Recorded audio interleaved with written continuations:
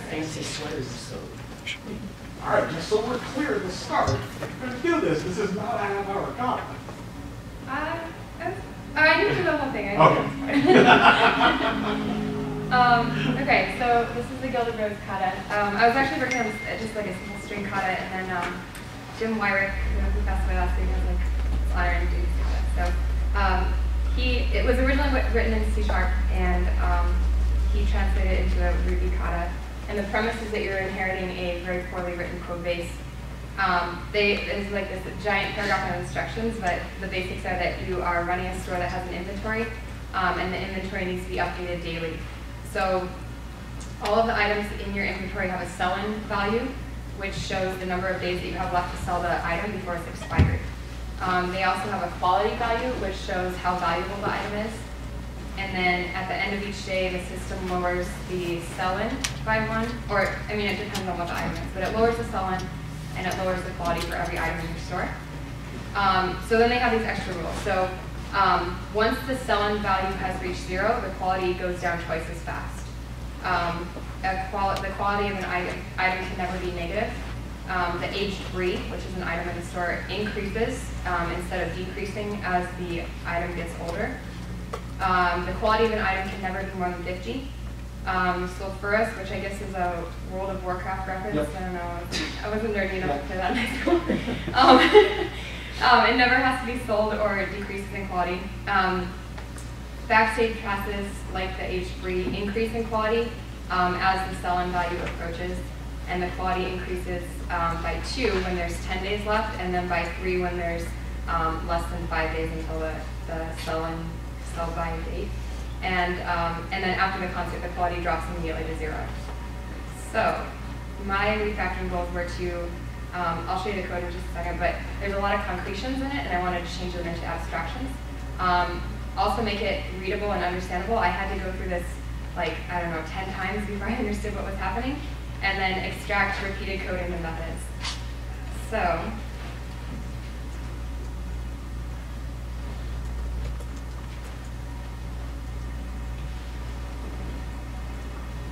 is that readable? Yep. So this is the like legacy code that we're inheriting. So this is one method called update quality, and it passes in an array of items. And for so it's going to check if it's not aged breed and not the backstage pass, and if the item quality is greater than 0, and if it's not sulfurous, then it will decrease the quality by 1. Otherwise, it will check if the item's quality is less than 50. If it's less than 50, it's going to increase it by 1, because then we're talking about the breed and the backstage passes. If it is backstage passes, then it's going to check for those 2 conditions where if it's within a certain number of days that it needs to be sold, it will increase the quality again. And then if it's within under 6 days of being sold, it will increase the quality again, if it's less than 50. And then if the item is sulfurous, then, or not sulfurous, then it's going to decrease the sell-in date. And sulfurous, it said never had to be sold, so if it is sulfurous, it won't do that. And then, so this is kind of saying like if the item is expired, like if it needs to be sold in less than 0 days, then if it's not breed and it's not the backstage passes, and the quality is greater than 0, and it's not sulfurous, then decrease the item quality by 1. Otherwise, so this took me a while to figure out, but what this is, this will only get hit if the item is the backstage pass. So if the, it's hard for me to even explain. So if it's expired, like it said, the backstage pass, the quality instantly goes to 0. So it's taking its current quality and subtracting its current quality, which will always equal 0. So it will set the quality equal to 0. Otherwise, increase the quality by 1. And to be honest, I got lost there, so I'm not sure what part of the code that is. But okay, so what I kind of found was that there's 3 main things happening here. There's this if-else block right there, and then there's an if right there, and then there's this if ending here. So there's the what needs to happen to everything. There's what needs to happen to decrease the sell-in date, and then there's what happens if the item is expired. So let's start with this, since it's just shorter than the top one. Okay, so this is pretty confusing to understand when you have like if it's not this and if it's not this. So if we change it around and we do like the positive of that, like if it is this. So let's start with age3. So if we say if item.name equals age, actually no, let's back up from there. So one of my goals was to change the concretions into abstractions, so we can make constants for this age3.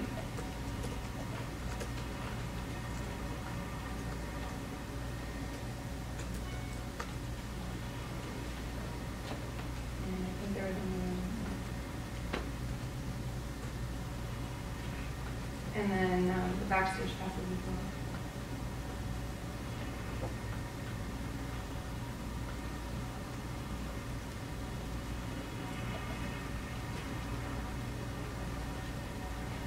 And sulfurous.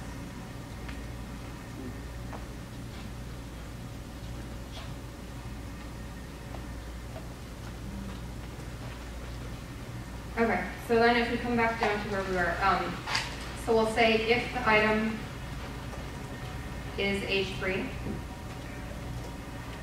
and you can tell what it should do if it's age3 because it's going to be the else part of this. So we'll come down to else, and it's going to do this right here. So we can take that out, put it right here. We'll put an else just right now, and another end. And if we run that, it passes. So we've got the age3, which means we can then take out this and else in the end. And so another one was backstage pass. So then if we do else if item name equals backstage pass, and the so if it's not backstage pass, it's going to do this stuff. Otherwise, it's going to do this. So we'll get rid of this and move it up to here. And watch shift pass.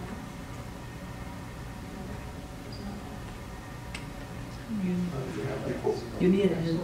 Oh, thank you.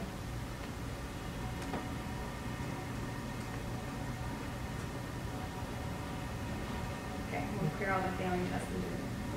Okay, well, that's better. And then, so we have the backstage pass, which means we can get rid of this, if, and then the end, and then else as well.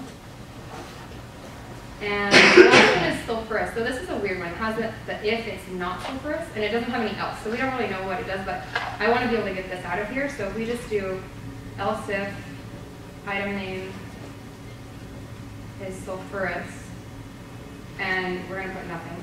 But this will catch if there's anything called sulfurous, what it needs to be. So then we can take out this. And that should pass. Okay. So then I see two things that probably can be extracted out into a method here. There's this, which decreases the quality, and there's this, which increases the quality. So let's call this decrement quality. And we'll pass in the item. And we'll make a method.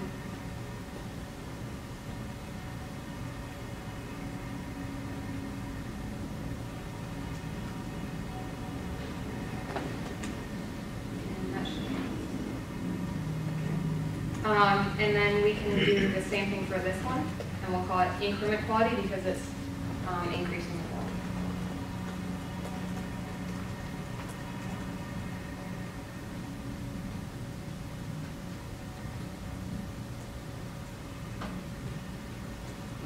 Video stuff.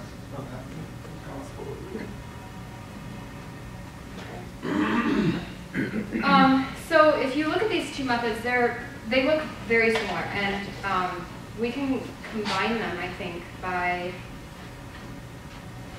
So the only difference here is that one is increasing, one is decreasing, and if you look at the if statement, it's going to apply to anything, because the item quality can never be greater than 50 anyway, whether it's increasing or decreasing.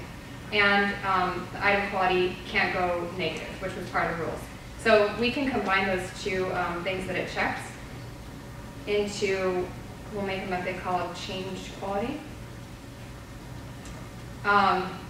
The one thing that we're going to have to do differently is that we're going to have to pass this in as an argument, because in one case it's adding, and in one case it's subtracting. So in one case we'll have to pass in a positive number, and in one case a negative. So we'll put another argument here, and we'll call it change by. It's probably not a good name. And then we can take this and put it in here, and then we'll just add the other thing that it's checking from here. And then instead of item quality plus equals 1, it will be item quality plus equals that thing that we passed in change by. So if we try this with decrement quality, we'll try change quality, and then we'll pass in -1. And I think that should work. Is that second if actually necessary in that? Oh, thank you. Yeah.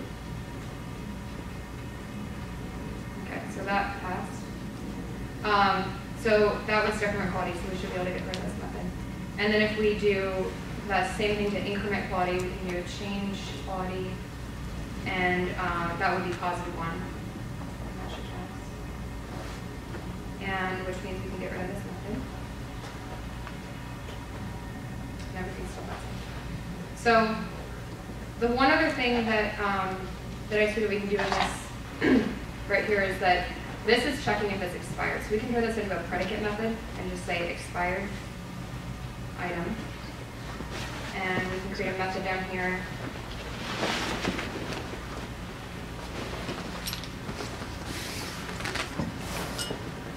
And just paste that in there. And that should pass. Okay, so there's not much else I can do here right now. This I'm going to hold on to just because there's not a lot to do right there. And then for the actual decreasing and increasing the quality for all the items, it would make most sense to take each, so see if it's age-free, and then what do you want to do if it's age-free. So we'll do case item name. Actually, before I do that, this right here is exactly what we replaced with this. So we can copy that and put it here. And that passes. And same thing with right here. And that passes. And then this, even though the if and the end is broken up, we can put the method here. And we can get rid of one of the ends. And that should pass. Okay, so now we can do the case. So let's start with backstage pass.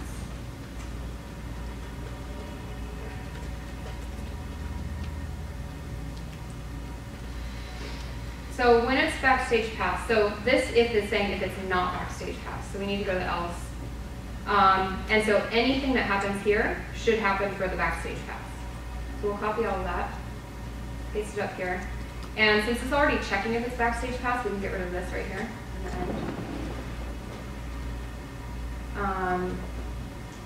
And then we can get rid of this right here.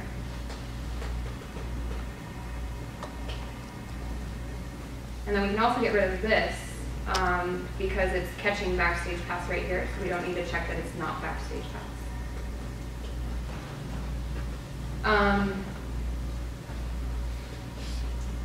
So we did backstage pass. Then we can do when age-free. And so this is if it's not age-free right here. And so we'll go to the else, and if it's age-free, we just need to change the quality. And that means we can get rid of this and the else in the end.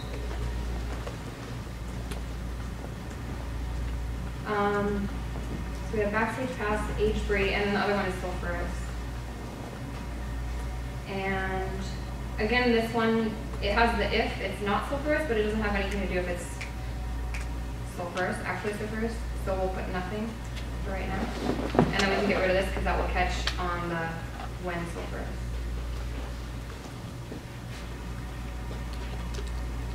And then this right here is actually the same as the change quality negative, because it's decreasing the quality. Replace that. That passes. And then, so this stuff down here, all it's doing is saying, if the item is expired by the time all this stuff gets through, what do you want to do? So if it was something that it was happening to all the things the same, I would leave it down here, but since it's different for each one, it kind of makes sense to put it into the, like, when backstage pass, when age-free, when sulfurous, and so on. I want to move this up top, just so that's happening first. Since this is going to change the sell-in date by 1, down 1, we would need to change this to 10 and a 5. Okay. So then, like, if we wanted to put what happens to an expired backstage pass, we can put it down here. So if the item is backstage pass, it's going to do this line, so we can take that out. And we can say that if expired, that should go. And then for age-free, we can do the same thing. So we can take this out and say change the quality if expired.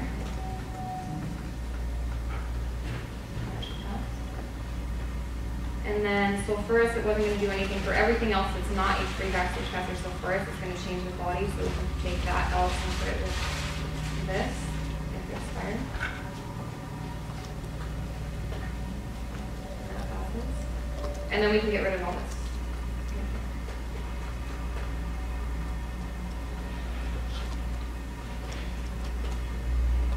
Okay.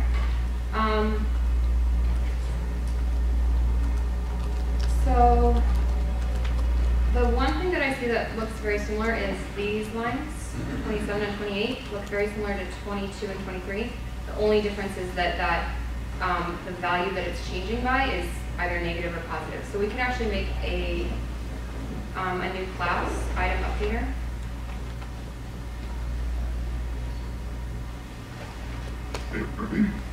I'm really nervous about spelling initialize now. I teach 7th graders, and today we got stuck and they had just forgotten the I right there. And like we spent, I don't know, 20 minutes debugging why was it not working. So Yeah, I'm not alone. Dyslexic, you're going through that. I was like, why isn't this working? They have like the adder reader and so okay, so we'll initialize it with the item and the change by value, since that's something that will be different for each of them.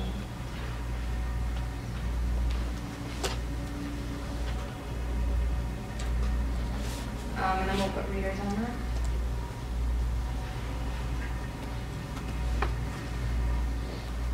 And we'll make a method called update.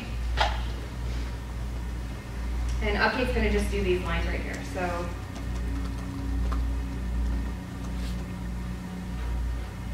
put that in there. And instead of 1, it's going to be the change by value. And okay, so let's see if this works. So when HB will do item updater dot new and initialize it with the item. And where you had the positive numbers, we'll do 1 and call update on it. So this works. Okay, that worked. So then we can do the same thing right here, and we should actually be able to use the same line and just change the 1 to negative.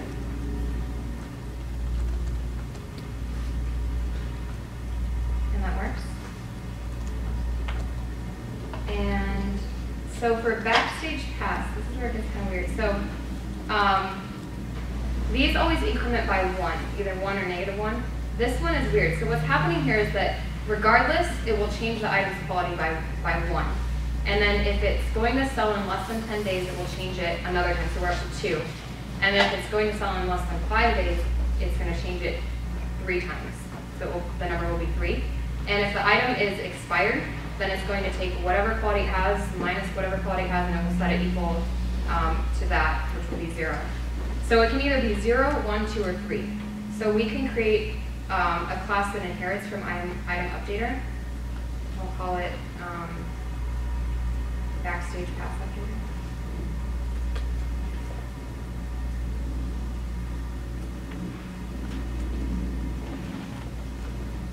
And we can make a method in here. And we want it to make this value. So we can just call the method that. Change by.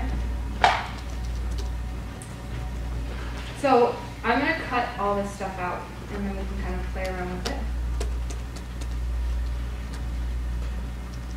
So if the item's expired, we want the change by value to be negative item quality. So whatever it is, and then minus itself. So we can say if expired, then negative item quality.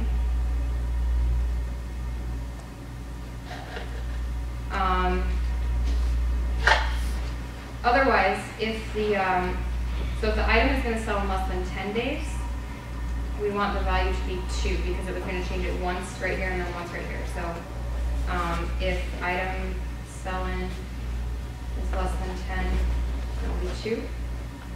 So that takes care of this right here. And if the item will sell in less than 5 days, we want it to change 3 times. We want that to catch first because, like, if an item is going to sell in 2 days, we don't want it to get stuck here. We want it to catch first. So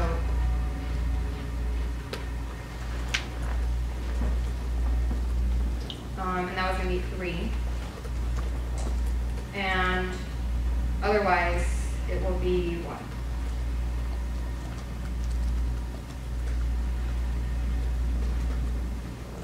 Okay, so then if we do backstage pass updater and initialize it with the item, and we'll just give it the value of 1, but it will call whatever is the correct value when it needs change back to update. And that worked. And so then this right here, so this is going to happen to anything that's not sulfurous. Well, we're not calling any backstage pass updater or item updater on sulfurous, so we can actually just take this and put it in the update method. Get rid of that. And that passes. And then these methods down here, since they're only being called within the item updater class, we can put those up here, and then we can get rid of any arguments that are being passed in. So this can go away because it has access to, because of the reader, the item image.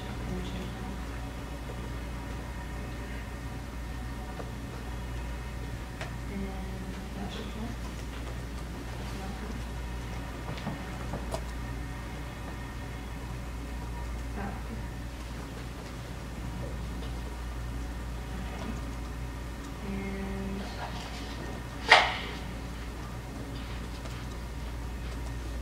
And I think that's as far as I got. Yeah, so the test passed, it's green.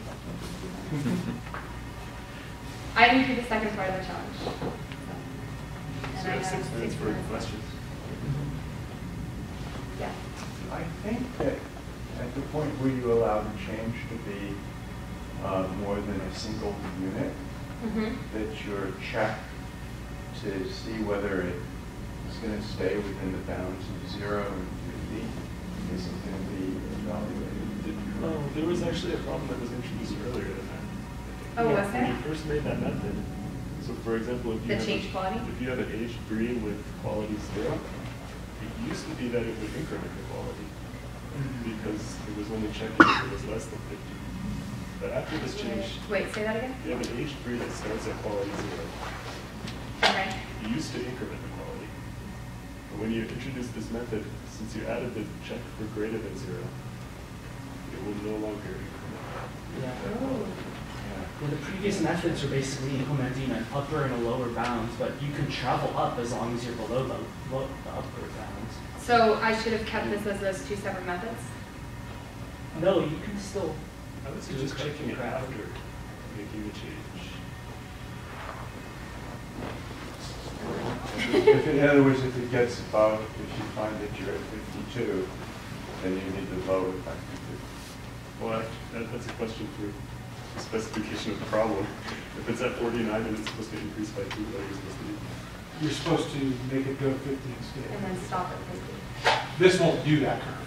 But if it's at -10 and it increases by 1, should it be -9? No, but it's already specified that the quality can't ever be below 0. Alright. So it could have never started at -10. But it could theoretically start, it's also, the question about the age briefing is valid, except that a quality 0 item is removed regardless of what it is, right? So you can only sell an item that has a positive quality at any point in time. Another case would be something that started out at 50 and was supposed to decrease every time, would no longer decrease because, Because it's not less than. yeah. Right. That's true, that's true. When you, kind of what happened is when you made that combination of the 2 The and two the 1, methods, uh-huh. you needed to make them less than or equal to and greater than or equal to kind of retain the same functionality. Okay. And it still misses a particular edge case, but it's an edge case that's that ends up being outside the scope of this problem. So maybe I should write different tests. The test actually came with it, so I actually Oh, didn't okay. add anything, but Yeah, when I tackled this, there were no tests. oh really? There was just the Ruby rewrite of the original class. Okay. And so when I did it mostly as an exercise in how would I add tests around this. Okay. Yeah, no, I didn't play And around with the that test ended at up all. being that ended up being what I did because I when I did this, it was before Jim had done his version.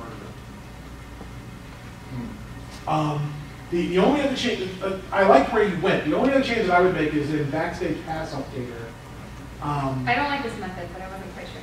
Right. So where I think that you can arrive at the solution in 2 different ways. The first one is you can return a negative item quality immediately if it's expired and get rid of one of the steps into the if-else Okay. branch. And then I think you can use I think you can do a division by 5 and get back a number that is either 0, 1, or 2 and add 1 to that and return it. Oh. Okay. I'll play around with that. I also am not thrilled with the fact that you have to give Backstage Pass Updater a 1. Right here?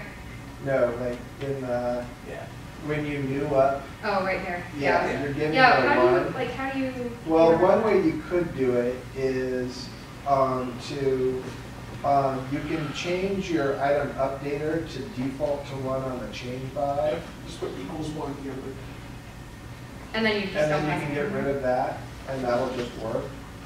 Oh, okay. That's the simplest way to do it. Okay. There's other ways you could do it too, but that's the easiest. So I was looking at like how other people had solved this. This is one way. That's wrong.